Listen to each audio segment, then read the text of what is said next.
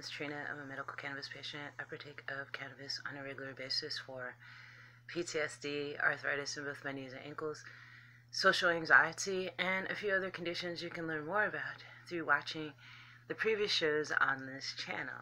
This is the Productive Cannabis Connoisseur, a channel dedicated to medical cannabis patients and adults 18 and older. So, welcome to Saturday. Today is Saturday for me, and sometimes I do a show called Cannabis Upcycled, Recycled Fashion. I do a show similar to this on my Dark Moon Doll channel here and there, called the same thing, only minus the cannabis. And today I want to share with you some of the things I've been doing as far as upcycled, recycled, wearable art. It's ongoing projects that I have going on that I decide to work on any given day. So the first thing I wanted to show you is right along the lines of something you can actually wear. And it's been going on. I've been working on this project for quite a while, some years. And with these kind of upcycle, recycle, wearable art projects, some of them could take years to make because I'm putting fine details on it, one piece at a time, and it's all being hand sewn and hand embroidered. So yeah, I'm gonna share that with you. And first I'm gonna have a sip of my tea. What do I have in this tea? Without spilling it, showing you and spilling it. I have cinnamon, turmeric, ginger, and one other ingredient. Thyme. So it's a really cold day today. Really chilly. Yeah. Bundle up. Yeah, the cinnamon really is cheerful. Gives it a cheerful flavor. Festive flavor. So I'm going to be smoking a joint on this show. I already scorched this one last night. I rolled it, if you see it's clear, I rolled it with the cellulose papers, those clear papers. So it's only scorched a little bit on there. I rolled it with sugar shake. If you don't know what sugar shake is when if you're a cannabis grower, your plants go to harvest them, the little nugs on the bottom of the plant and the leaves and the stems, that ends up being sugar shake. You take the stems, put them to the side, make a very medicinal cannabis stem tea with that. You could take the leaves and the buds and grind them up, put them in a joint, in a pipe, in edibles. There you go. I don't know if I have my lighter over here as per usual now. Here it is, I found it. Alright, thanks for joining me today, guys. I hope this inspires you to recycle and upcycle, because a lot of times when I partake of cannabis, it makes me aware of things I wasn't really that much aware of. And when I first really got into recycling fabrics, I was partaking in a lot of cannabis. I was in meditation, and I would see things in meditation pertaining to my art through the usage of cannabis, and it would give me ideas of what I can do to recycle this and that type of fabric instead of just chucking it in the trash. So, yep. Alrighty, guys. Thanks for joining me. Cheers.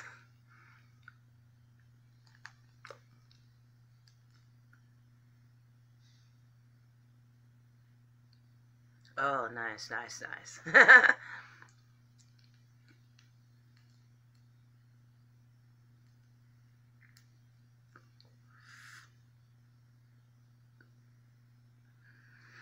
I need an ashtray.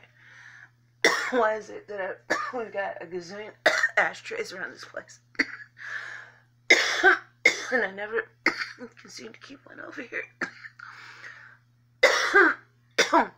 Hold on, I'm gonna go for ashtray search. I'll be right back. Alright, I returned with an ashtray. It's an ashtray my son made me a long time ago, and I kept it. He was into making all kinds of cool shit like that, with this. I mean, it seemed cool to you, but it was cool to me when I received it. All those years gone by.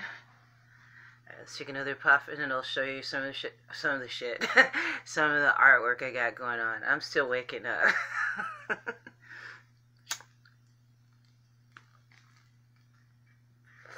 Wake up and burn down this room here, shit. Good thing I'm not wielding a torch this morning.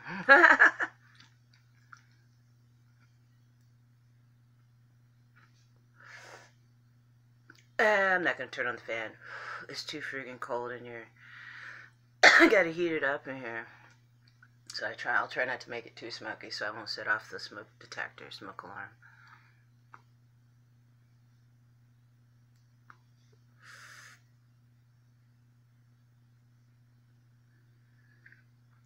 Oh man, that's delicious.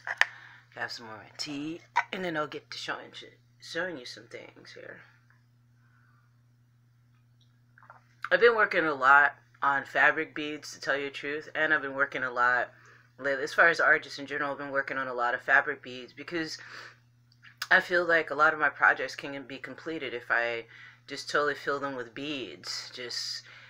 I just been having those kind of images in my mind when I meditate, and you know, when you meditate, sit down to meditate, all kinds of stuff comes through your mind, but a lot of times ideas for art comes to my mind when I'm meditating, and I just kept seeing a lot of beads, just keep making beads, because I can cover things completely in beads. For example, I made a purse not a long time ago, but quite some time ago, and I sold it, I think last year. I think it was towards the end of last year, so thank you to Aaron Bonesteel for buying that. Yeah, but that purse that I made was almost completely paper beads only. It's just totally filled with beads. And I've just been wanting to do more of that type of thing with my projects, and just, especially the wearable art, just cover it in beads. And I think beads are really cool because they create a certain pattern, they create a certain movement in what you're making. So yeah,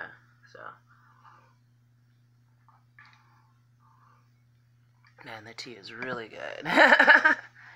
So you probably have seen these beads that I've showed you these, but I've been making more of them. And it's a simple design, pretty much. And you could go back and look at my past Cannabis, Upcycle, Recycle, Wearable art shows where I show you how to make these beads. They're very simple, yet they take time. It's simple, but yet takes time.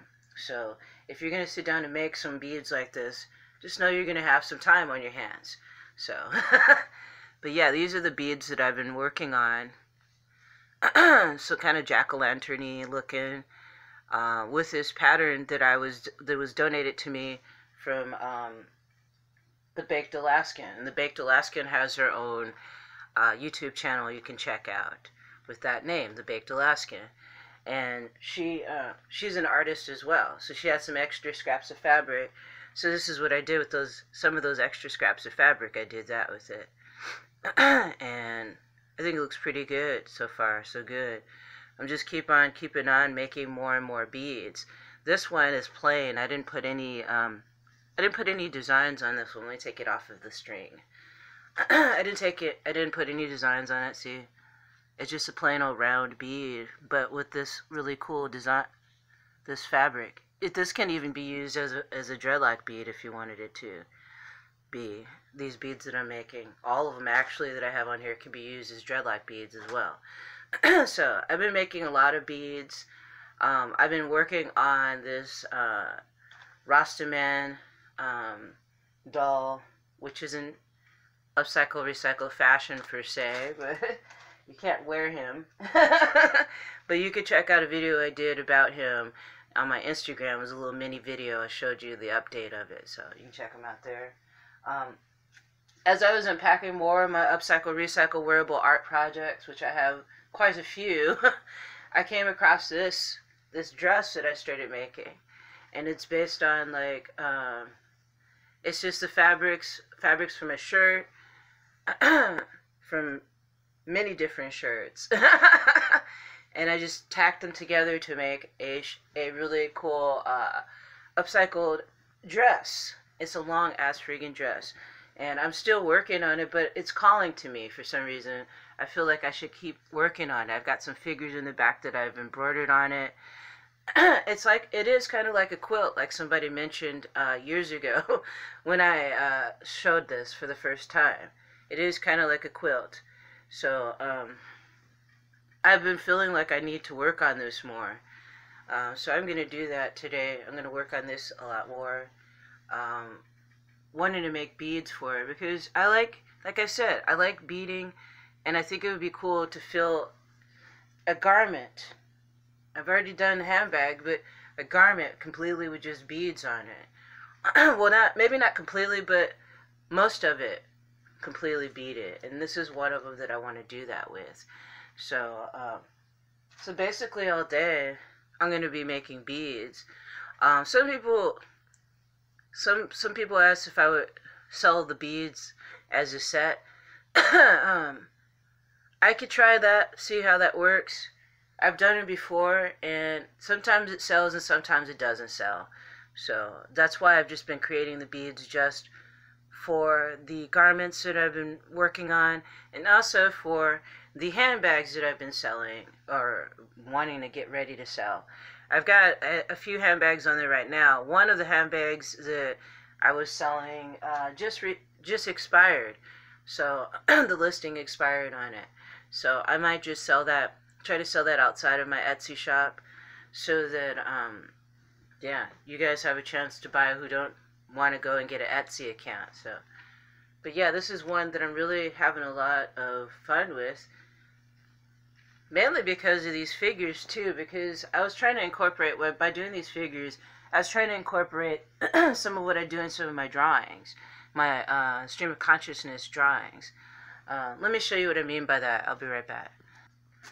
Like these drawings, these energy beings, drawings like this, I was trying to, I felt like I was feeling led to make these kind of figures that I actually draw onto fabric through embroidery, and I've really gotten hooked on embroidery big time. I did say I wanted to experiment with doing with crocheting and knitting, and I gave it an attempt. I'm not saying I'm giving up, but I've been more drawn towards embroidery and doing designs like this with it. I need to get more thread because I only have black thread and gray thread and silver, I think. Gray, black, and silver. And then a really thick off-white colored thread that's really thick. So I need some colors. So, but in the meantime, what I've been doing is making these beads and embroidering. Only one did I not embroider, and on this, it's so much color going on this thing, especially on this one piece right here, this one figure, and yeah, I really like that whole idea of the figures on here. And I want to, like I said, I want to incorporate a lot of beads on here. Just totally fill this thing up with beads. And it won't be that hard to do. It's just it takes time. And if you want things to be done right away with these upcycle, recycle projects, you have to stay on them, like do a little bit of something on it every day. And I'm speaking from experience. So, where's my lighter at? Oops. I'm always losing my lighter in the midst of all this fabric. Yeah. But yeah, I've been really wanting to work on this one, especially. There's so much time and effort put into the embroidery on this. I just keep pointing this out, this figure on here. So, I'm just gonna cover it with lots of embroidery, lots of beads, and it's just gonna be, it's gonna have movement to it. When you look at it, it's gonna look like it moves, because I've noticed that the more textures and more patterns I put on something, the more it looks like it has movement, and I like that in a garment that I make, if it has movement to it. I'm no professional fashion designer, that's for sure. I never did learn how to sew on a sewing machine really well. I took some lessons from my sister. One night that turned into the next day, and I just couldn't hang with it. I was just making a simple pencil skirt. I couldn't do it. It was just exhausting for me. So I didn't stick with it. But later on in life, I ended up just sewing by hand. You know, grabbed myself some threads and needle and some fabric and just started sewing by hand. And what I've noticed is when I was sewing by hand, I'm feeling really relaxed, and it takes a lot of the tension off of the day. If I'm feeling really stressed out or anxiety ridden, if I can sit down and put needle and thread to fabric, then I feel a lot calmer and a lot more at ease and balanced in my mind and in my soul. You know, you have to find those kind of things that will help you, or else you just are just going to be one big gigantic stress ball of anger and resentment and guilt and fear.